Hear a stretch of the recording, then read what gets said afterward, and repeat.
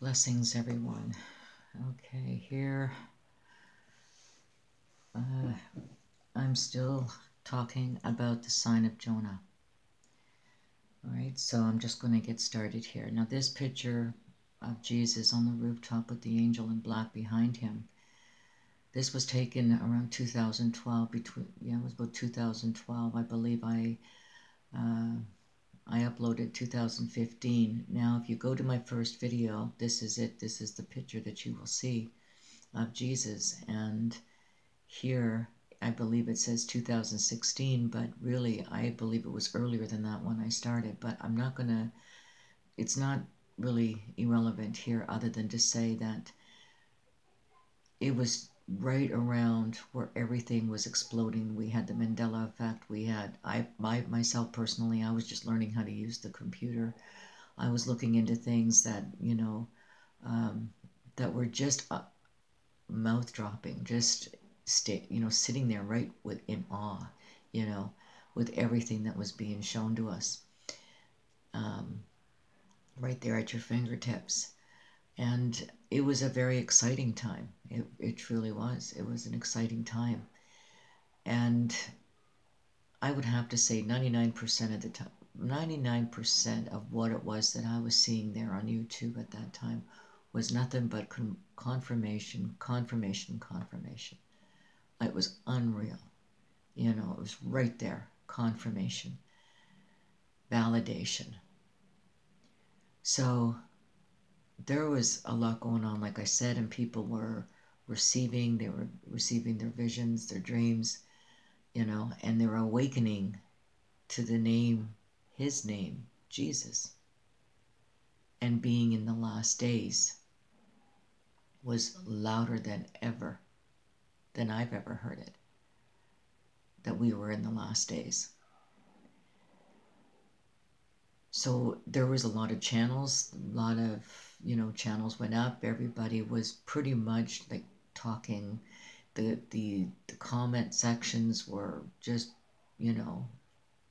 alive, communicating. It was like a highway of voices, But now, a little different, but there was a channel that hooked me. Just as Jonathan Kleck would have hooked me if it had not been for soap ministry, hearing him and pointing back to the garden. Now, even with Jonathan Kleck, myself, you can hear a lot of similarities in what we're talking about. But there are differences. And we both go back to the garden. And this is the same thing that happened with this woman. But I didn't have anything. I was opened up. I was listening, and this person was talking with her about her relationship with Jesus, and it was very, very similar to my relationship with him, and I knew it was possible because I had one. So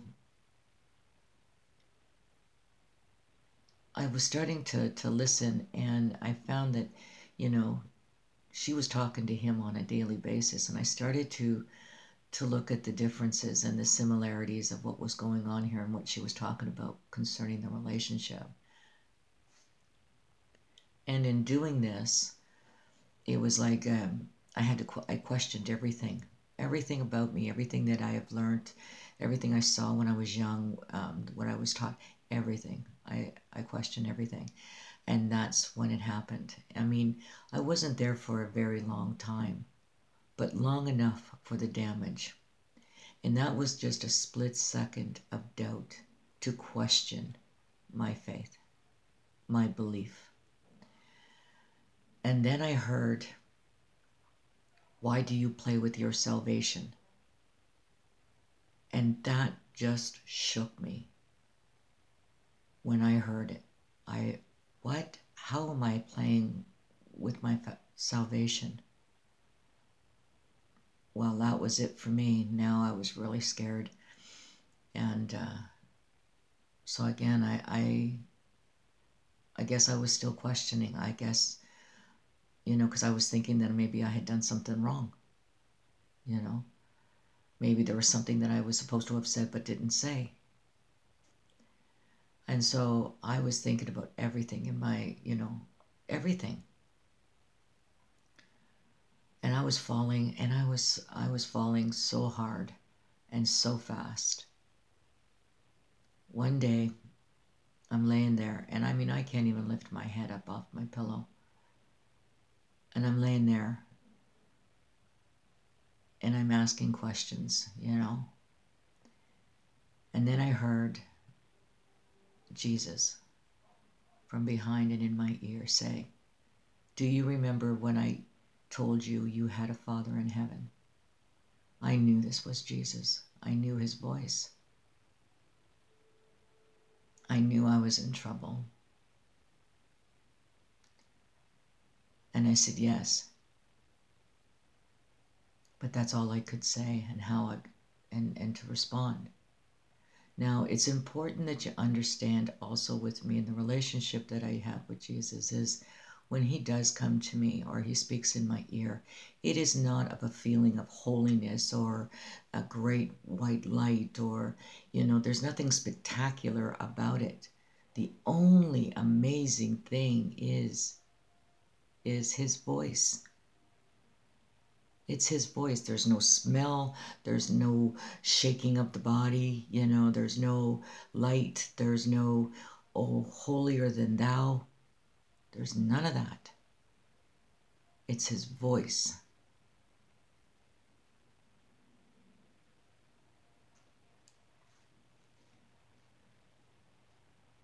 So I was still like, I was laying there, and I think it was a couple of days later, I heard, "Repeat after me."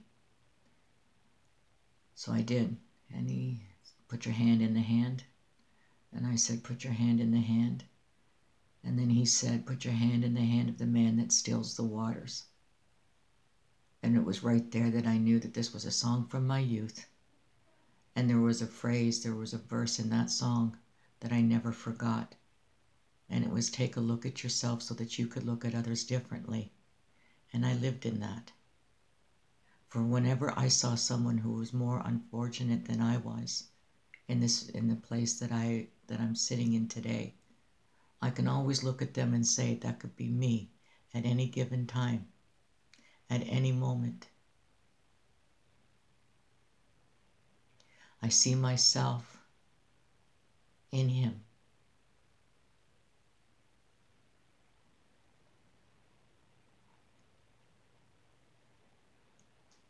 So then, again, a couple of days later, I heard, "You're mine, you're mine, you're mine."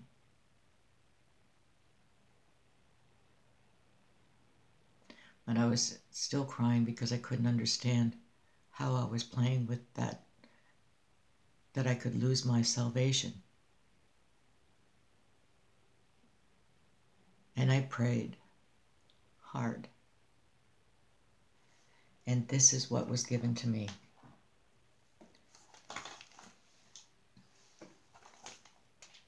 Jonah.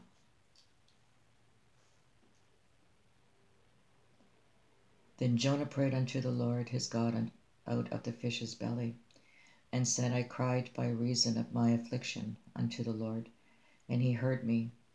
Out of the belly of hell cried I, and thou heardest my voice. For thou hast cast me into the deep, in the midst of the seas, and the floods compass me about. All my billows and thy waves pass over me. Then I said, I am cast out of thy sight, yet I will look again toward thy holy place, holy temple. The waters compassed me about, even to the soul. The depth closed me round about. The weeds were wrapped about my head. I went down to the bottoms of the mountains. The earth with her bars was about me forever. Yet hast thou brought up my life from corruption, O Lord my God. When my soul fainted within me, I remembered the Lord. And my prayer came in unto thee, into thy holy temple. And here was my answer. They that observe lying vanities forsake their own mercy.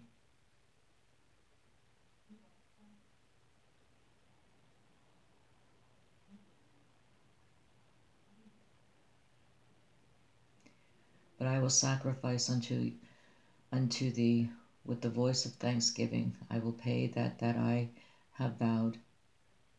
Salvation is of the Lord.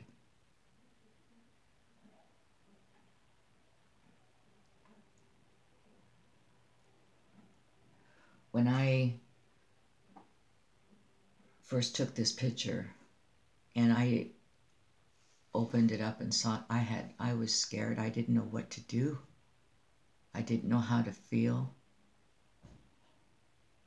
I didn't know who to show it to. I would go in front of the churches and wait for people to come out of the churches so that I would be able to show someone.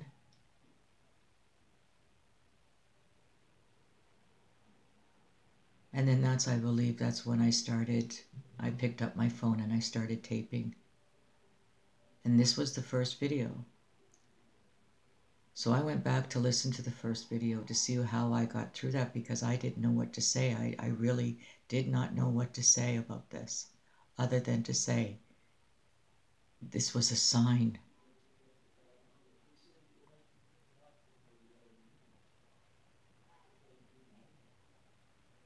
So I went back to the video and it was about repentance.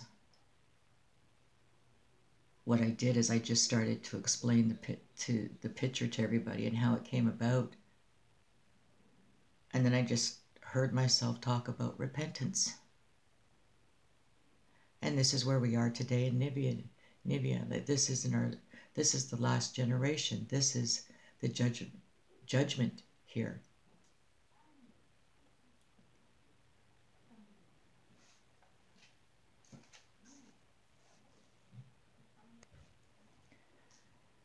For as Jonas was a sign unto the Nivites, so shall also the Son of Man be to this generation.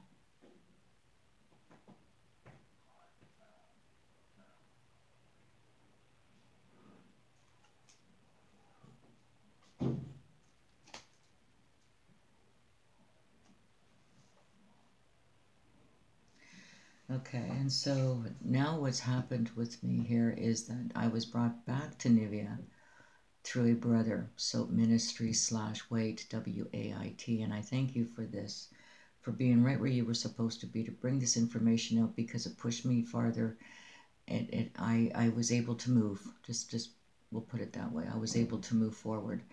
And so when I looked at this, I started to see that Nivea was all about also discernment, and how Jonah was so upset when he talks about the gourd and the worm. I believe that the gourd could represent Nivea at this point, because his anger is towards them. Yet when God talks to him about his anger, he says, why are you so angry? Because I mean, you've done nothing to be a part of. You've done nothing. It is not yours. Yet you are angry. Why? Why are these things, stirring you up? Why? Because here, when you have emotion, okay, it's like what binds you, because you can't think straight. Your decision making is off. Your discernment is off. Your judgment is off. Because whatever it is that you're feeling is being justified. The lust of that emotion. Okay, so here we have Jonah, who's very angry. So here God says, and should I not spare Nivea, that great city wherein are more than 6,000 persons that cannot discern between their right hand and their left hand, and also much cattle?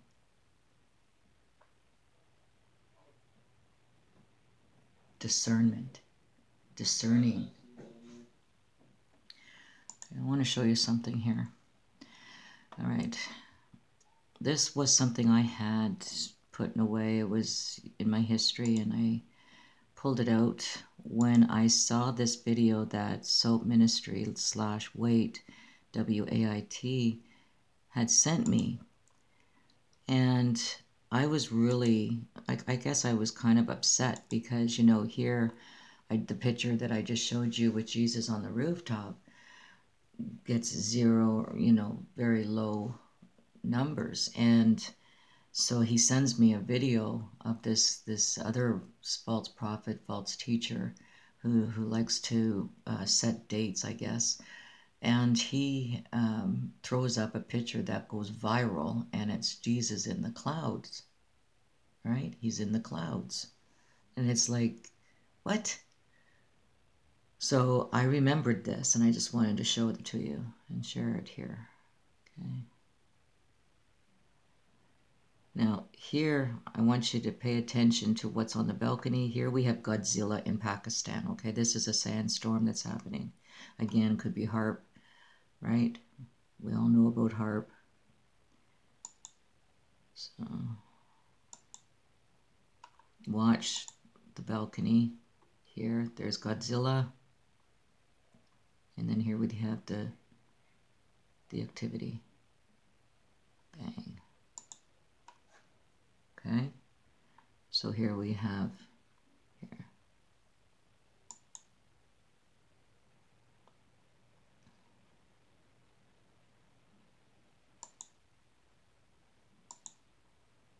There's actually people on the balcony over here who cannot see what's going on here, obviously. So, and then they all of a sudden, while this is still going on, they end up disappearing. They don't watch the whole show for whatever reason. So here we go. Okay, so.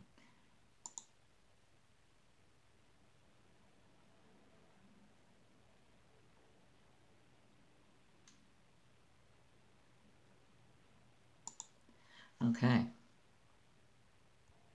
Now this is the picture that goes viral. Yucatan, Mexico. Okay, the cloud is the shape of Christ, went viral. Went viral.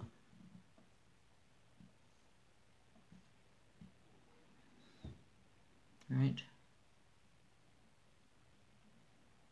Looks a little bit like Godzilla in Pakistan.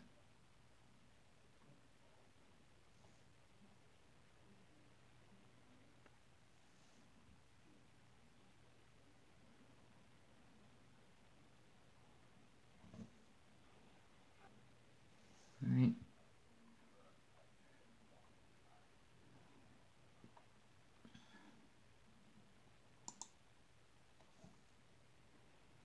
But when we're discerning, this one here doesn't even compare.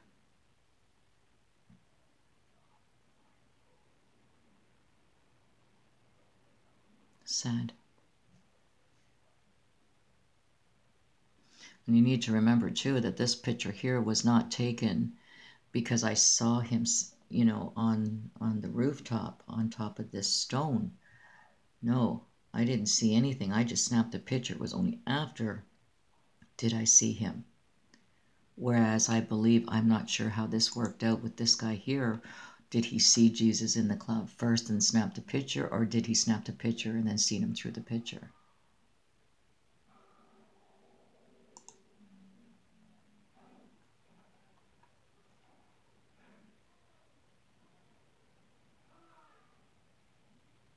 Okay, so you see Nivea here. Nivena, I can't pronounce it right. But, right, so here, this is the witchcraft, this is the sorcery, this is the magic, this is their devices being used. This is Nineveh, right? Can't say you weren't warned. Discernment.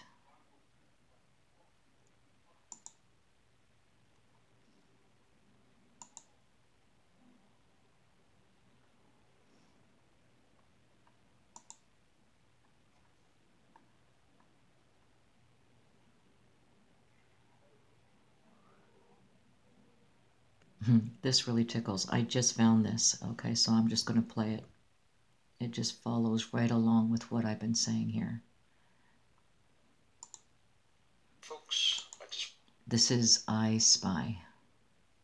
Wanted to make you aware, since we're on exposing shills and trolls and their tactics that deceive the elderly, because the elderly do not know how to use the internet, and most of these people have an elderly following, sadly, where they collect money from the elderly for producing nonsense. So it goes far beyond just changing a YouTube comment. As you can see, I just went to Google, I typed in Twitter, and I'm going to totally deface this. Like I said, you right click on the text that you highlighted, you go into inspect, and as you can see, I can double click on the text that I highlighted and change it to something like this.